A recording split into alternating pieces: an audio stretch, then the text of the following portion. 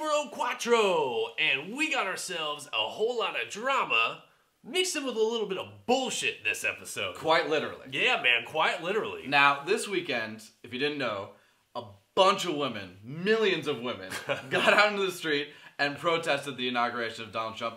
I thought something similar was going to happen to protest the final rose going to Corrine. Dude, it sure looked like it. Those ladies were not happy at all. They drew a target on her back. Anyways, we got a big ol' episode to dive into, and in case you didn't know, we are two bros and some brick. Every week we break down the who's, what's, if, ands, or buts of Batch and Batch Nation. And let's just go ahead and dive on in. All right, so first thing after the rose ceremony, the next morning, casual Chris Harrison comes in. Probably just got done finishing a mimosa. Casual dude, man. Clad in gingham. That's right. Comes in and lets the ladies know that they are on a one-way trip to Waukesha, Wisconsin. Yeah, well, are we 100% sure that that's how you pronounce that? Because, I mean, we got a lot of pronunciation Nazis on our channel, as we learned from the Hoaxy Arkansas debacle we had in our preview series. Hoaxygate, as we call it. Yeah, Hoaxygate, that's right. I am sure, and that's only because J.J. Watt talks about how he's just a kid from Waukesha 1,000 times a day. So it's the only reason I'm sure. But yeah. Okay. So the ladies land in Waukesha. And as you can imagine, there's probably a million things on their mind. Like, let's go to where J.J. Watt went to high school. Right. And let's find out where Nick's mom gets her haircut. You know, let's go visit all the ground zero of the most important places of this town. Yeah. Speaking of which, Son is on The Bachelor. It's time to ditch the Kate plus 8 allegiance and get rid of that Kate Gosselin haircut. I mean, she's got more kids than her, though. Maybe it's a kid thing. Like, if you have over 8 kids, you got to get that cut. I don't know. Give me the 8 plus. That's when she goes into her barber. The 8 plus, yeah, maybe so, man. I'm not sure. But, yeah, so they in Waukesha, and they end up at this bakery with the least enthusiastic baker of all time.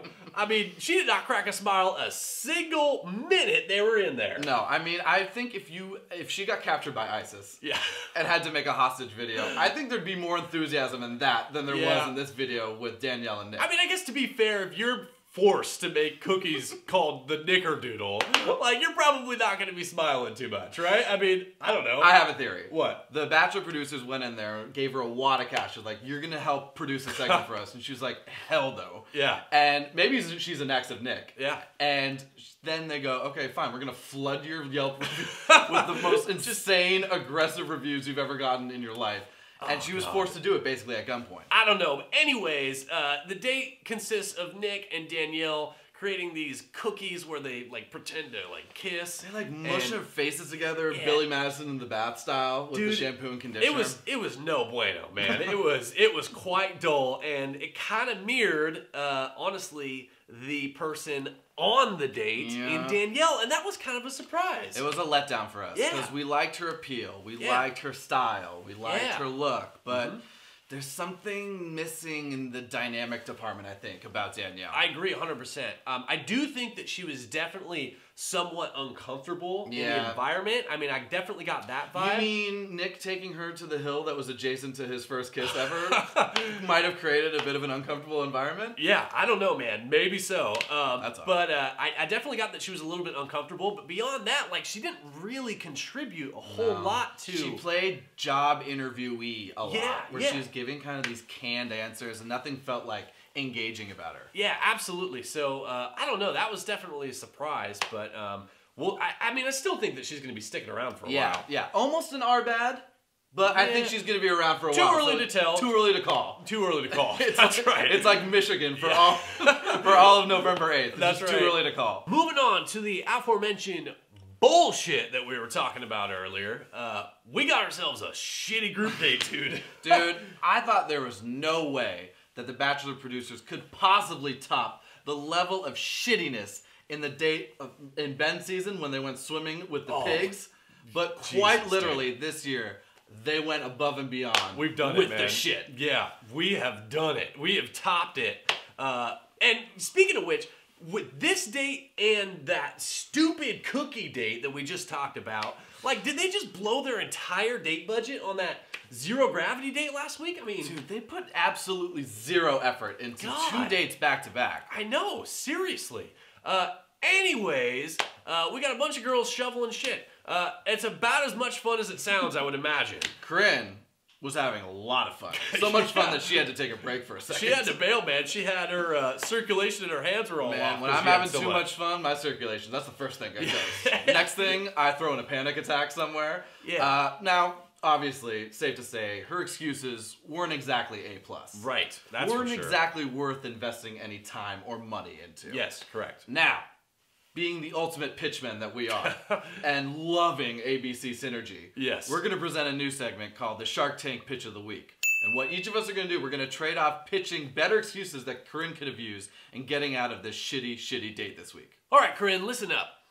For a couple grand and a shout out on the Two Bros and Some Brick YouTube page, which that's worth at least a couple grand alone, right? I think so. The way that our ad rates are going right now. Anyway, couple grand and a shout out. Here's how you get out of this situation, all right?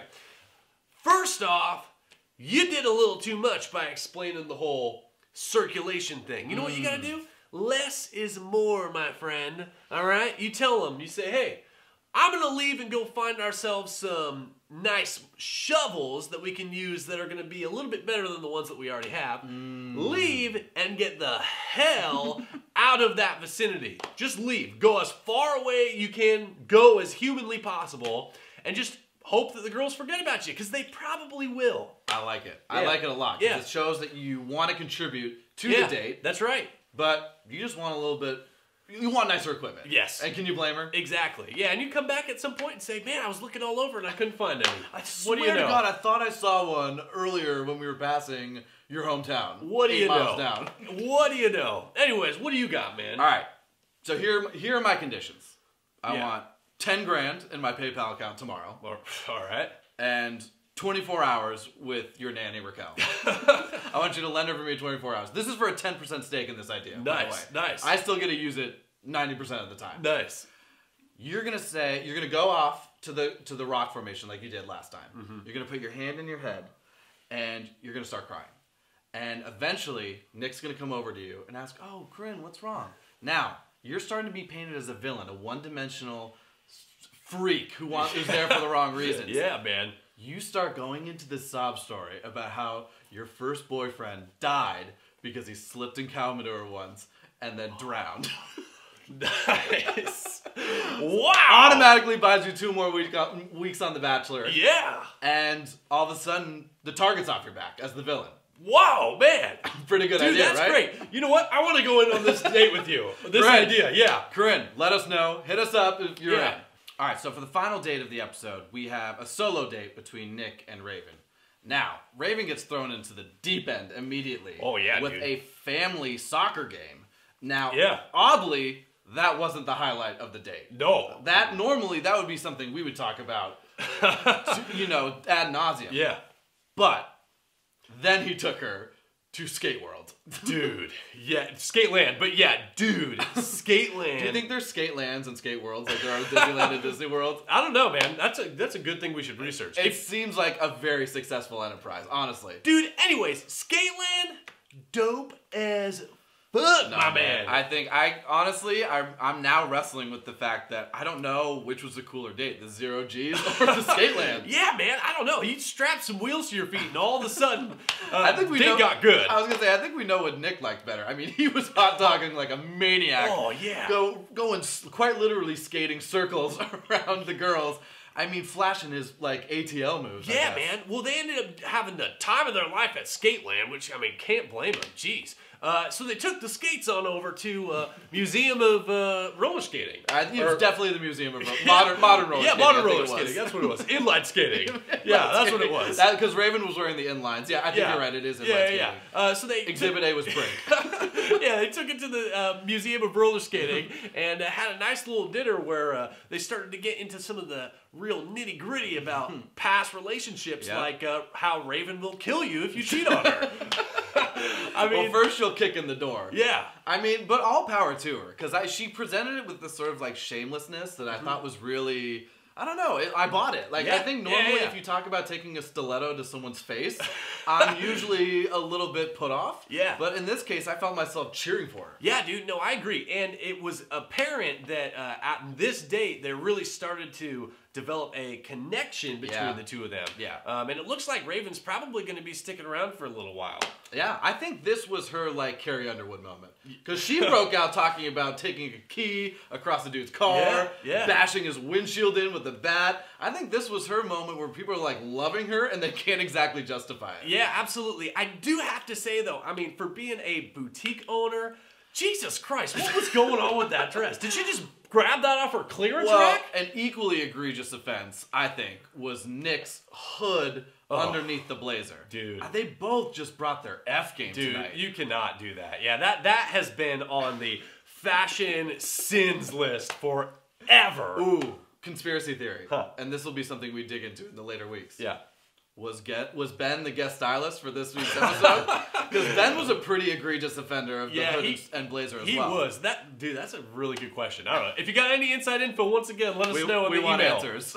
That pretty much wraps us up for week number 4. I mean, end of the episode, they're teasing a Corrine versus Taylor, battle to the death, which looks like it's going to culminate in maybe a 2-on-1 date next week? Yeah. So it looks like that stick of dynamite's not going to light until next week. So we'll cover that more next week. Yeah, for sure. But, of course, it would not be a Two Bros and Some Brick recap without a Two Bros and Some Brick stat of the night. That's right. Now, we're going to get a little bit more creative this time. Because, you know what? Cards on the table.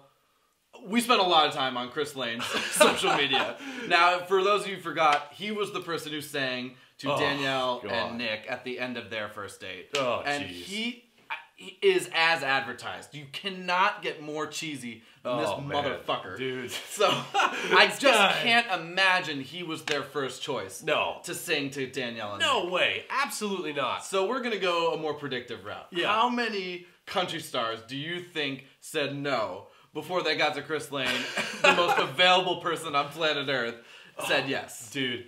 I think they went through at least, like, I don't know, 6 of them? I mean, they probably really went through the whole list and then said, all right, I guess we got Chris Lane. You're being a little bit more generous than I am. I'm going to say 17. I really can't imagine that Chris Lane was on the tip of anybody's tongue. Yeah. I don't care how much money you wanted to save. And this guy is this is a guy who tweeted out on election day that no matter who wins, Jesus is still the king. This is a guy who tweeted out a meme of a baby falling down and the tag just saying that little kids are basically just drunk adults. Him crying, laughing for a whole space on a tweet and saying, so true. Also a dude that's open for Florida-Georgia line, as we learned. Which is, I mean, I don't know. Can you think of 2 worse dudes to align yourself with? And the worst guys ever. And uses his Snapchat to lip sync his own songs. Yeah, so if you want to laugh after you're done with this video, go look up Chris Lane's Instagram account. But make sure you have an hour to kill, because you're going to be at least an hour. Yeah, you'll be doing a deep dive, that's for sure. Anyways, we got to get this episode over with so we can go back. We got to wrap it up, yeah, because we want to go back onto Chris Lane's IG and keep digging. So if you've not already, please consider subscribing. All you got to do is hit that little sub button down below. As a matter of fact, just smash it on up, right? We want a couple more subs. And you know what? We're getting really good at engaging with people who decide to participate with us on the comment board. So that's right. If you feel like participating, we're going to start a conversation with you. So get ready. Please drop us a comment. If you don't want to drop us a comment on here, feel free to drop us a comment on Instagram or Twitter. Please, links are somewhere around here, I believe. It's just at 2 Bros Brick. Pretty easy. Yeah, at 2 Bros Brick. So thank you again for watching, as always. And until next week, we will see y'all soon. Adios, everyone. Bye-bye.